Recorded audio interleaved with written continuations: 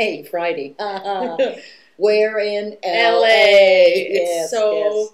nice here. Yesterday, rained a little, but the 2 days before that, 80 degrees. But they need sunny. the rain, and so everything is green, and it smells beautiful. It's fabulous. And we were hanging out in Beverly Hills.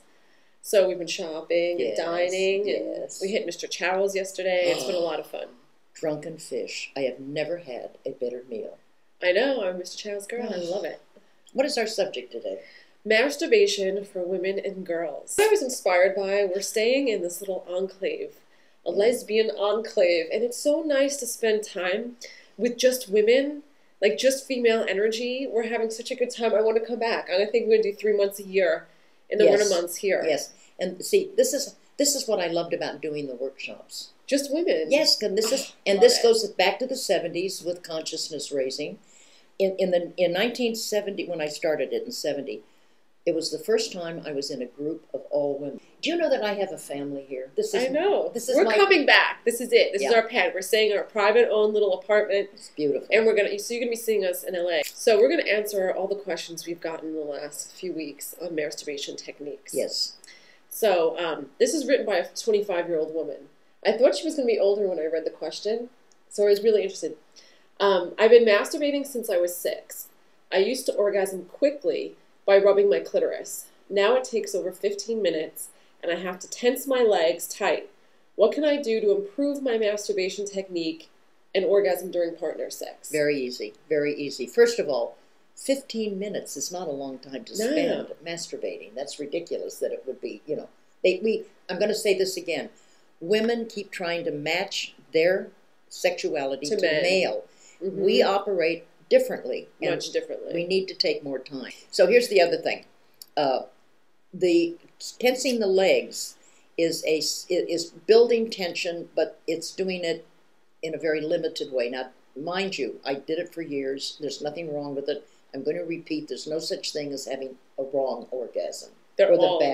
Everyone is good. But with your leg tension, when you straighten out your legs, all you have to do is bend your legs. Get on your back, bend your legs, and start rocking the pelvis and breathing. Keep the energy moving. Don't lock down, because that creates tension, but it's not going to be as good an orgasm. Because you're not using your PC muscle? Is that what it is? It's your PC muscle, it's your pelvic movement, and it's the breathing. The energy runs on the breath. Okay, next question. This is from an older lady. This would be from a woman. I'm 61, and penetration has always been painful. I have clitoral orgasms, but how can I work out my vagina and get past this discomfort? She's way past the menopause, okay?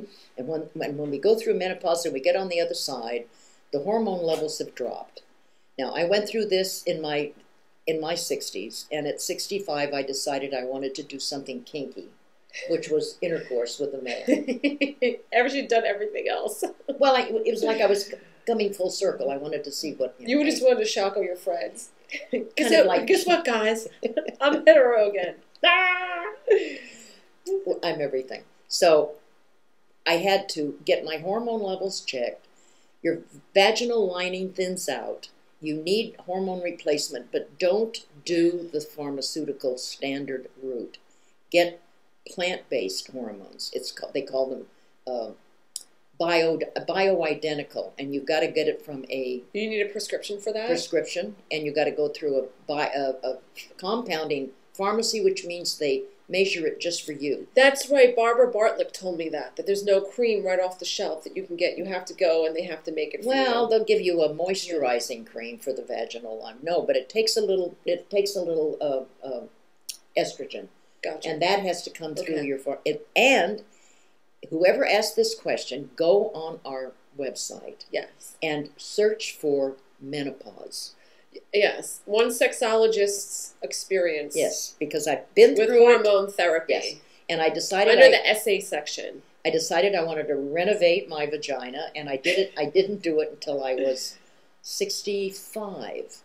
And then... Which meant that... And then I got to say, for the older women...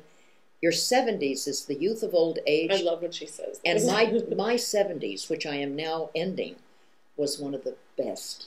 One of the best. I know, I'm so excited. Who knew this? Because everybody goes, oh, menopause. 70. They think that's it. You're No, done sexually. No, you can really get in the groove now. Okay, on to our final question. After I orgasm, my clit is hypersensitive. How can I improve my masturbation technique so that I don't have to wait 30 minutes between orgasms? So when she's masturbating or having partners, she plays with her clit, it gets so sensitive. I had a lot of men write in to the boards and talk about this, how they don't know what to do because their woman's clit gets super sensitive, and how do I move past this? Okay.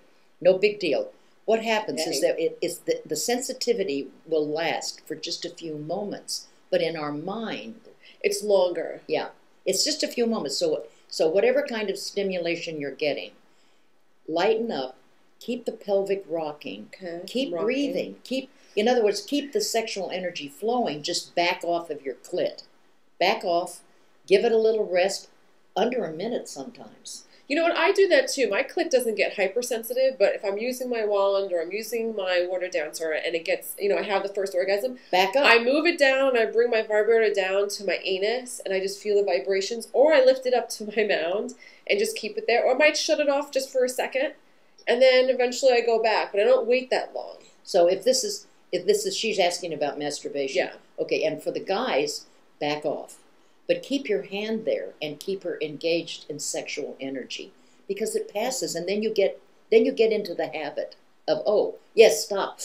Oh, for just a moment, and just hold it. I love it when you just cup a whole hand and hold it, because you just had this insane orgasm. Yes. And you just hold it and you sit, and maybe you can kiss or suck a nipple or, you know what I mean? Just take your time, coast a little bit, and then go right back.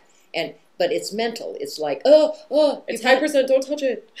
That'll pass. That's practicing. That's just practicing. Mm-hmm. The important thing about masturbation, and I've been teaching this for 100 years, is that masturbation is the foundation for human sexuality. It starts in utero. We have these feelings when we're infants, and we have it when we're toddlers. And we should continue to have those sensations for our entire lives. And it should not be interfered with. So parents who don't interfere, children who get to continue, will be sexually healthy. So praise masturbation. It is the foundation.